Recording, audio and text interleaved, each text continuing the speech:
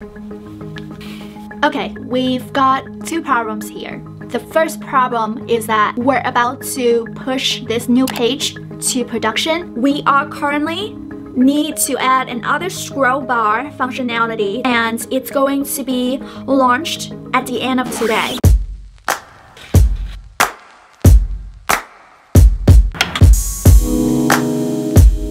Everybody is really wanted to have that functionality out, and I am the winner of this task. The person who is chosen. I am going to be a superhero to save the world and get this thing done. I had no idea how to do it, just like a good developers do. I really hope that I can concise everything and you guys can still get some value out of this vlog. So I'll learn and grow as I make more vlogs in the future. Before we diving into the problem, let's talk about GIT version control, which is super important. I love using iTurn, and the reason for it is because it has like highly customizations on the themes and colors. Obviously, a lot of people like to use the iTurn too because it's, as you can see, I can do a lot of different like layouts. So usually I would have maybe like 2 or 3 repos running in the back, and it also has a lot of different shortcuts that you can program into your iTurn in the lazy people's ideal world.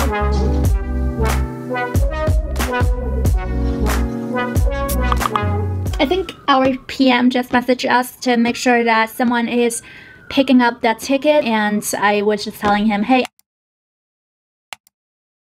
I got you. When you are creating a brand new ticket, you always wanted to create a new branch that is from master. You want to do something like GIT checkout, and again, iTurn does help me to have all these shortcuts. So when I typed get checkout, I don't type the whole thing, I just do get CO.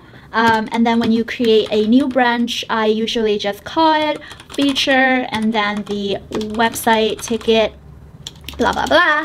I just created a new branch that I am going to work on it, and I also like to separate all different commits based off how much that I progressed. If something goes really wrong, I can always roll back to the commit that I needed to commit back to and feel good about myself even if I messed up. You and me were meant to be as one. The universe has known it all along. Maybe this is where our story starts. Taking a little morning break. I just had my daily stand-up this morning. Just gotta finish that functionality by the end of today. Not a big deal. I can totally do it, except that I have no idea how to do it. But we'll figure it out. There's this theory about eating the most ugly frog. I like the idea of using my brain in the morning, and I actually feel like I'm way smarter when I was tackling problems, especially like more logical problems in the morning. And my creative juice kind of comes in at really late at night, so I like to do my editing and more creative stuff in the afternoon and later in the evening. Also obsessed with a fall season. Got honey, got my coffee.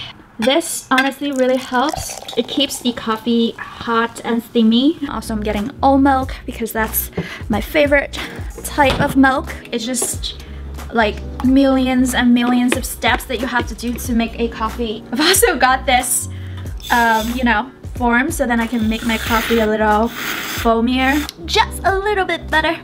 Cheers. I definitely need that kick.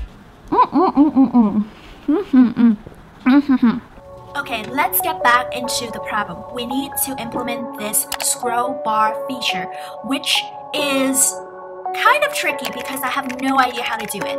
But I have some ideas of how I could implement it. So what I use is tons and tons of Googling and looking at Stack Overflow.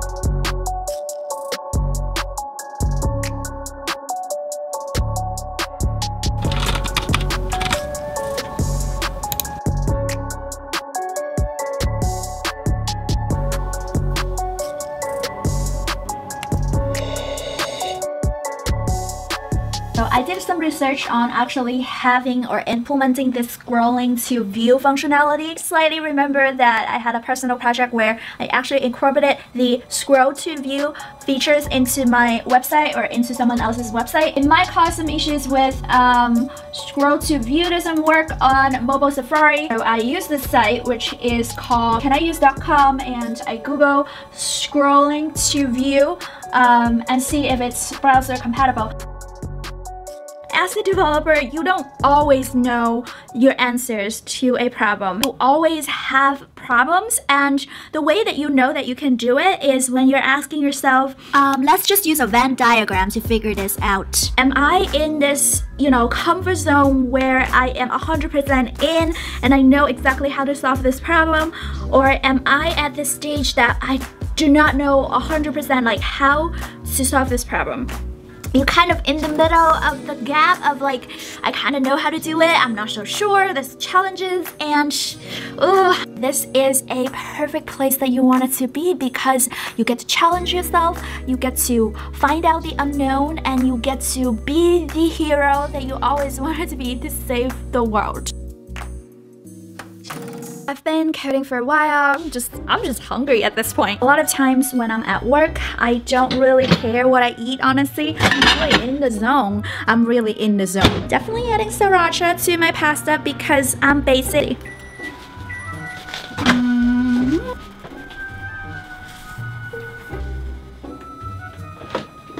This is really good. Cheers.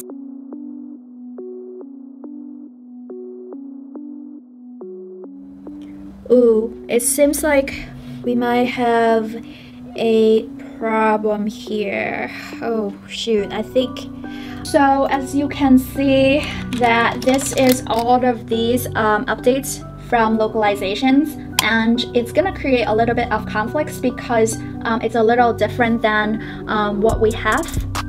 Some of the translations are still in progress and we shouldn't be committing those, and then for the ones that are already translated, sometimes it comes back with different languages, so it's an ongoing process. As you can see, these little green dots are the actual like new added changes that you have. I can actually like commit all the changes here quickly. Why is it giving me this thing? Ta-da! So these are the changes that you already committed, and I just want to make sure that like the numbers are the same and I don't mess this up. Next thing I would need to do is, hey, get status, what's there, and get add. Let's add all of them and get commit, smiling, translations, or I should say localization. So after this is done, you can see that all the changes are up to date. I would like to run some tests to make sure that it's working locally before I push to upstream. Okay, so the next thing that I would like to do is pushing to upstream. So what I need to do is get push, and it'll tell you, hey, you need to push it to upstream. The first time when you push it to upstream, it needs you to set your upstream to be able to push it, and it is smart enough to tell you what to say, so you just basically say the same thing that they want you to say, and you would push all the stuff to upstream. And the next thing is going to be going into your repo on upstream.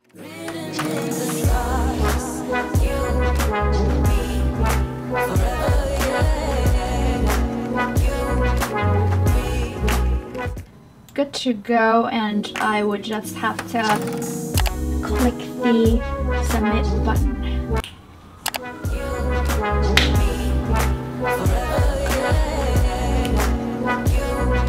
I decided to show you guys a little bit about my work vlog as an engineer, and especially things that I've struggled and things that I encounter every day in and day out, and I just decided maybe you guys would enjoy this little chaotic vlog of mine for today, and just give you a little bit of my update and a little bit of what I've been up to lately.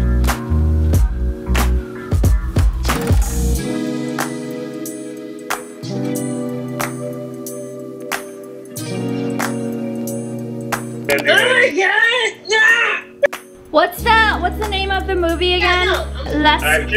Let's cheers. Cheers, everybody. Cheers. Cheers! Cheers. No, just some people. Please. You get to control whose names are whose? Yeah, cheers. It's pretty light.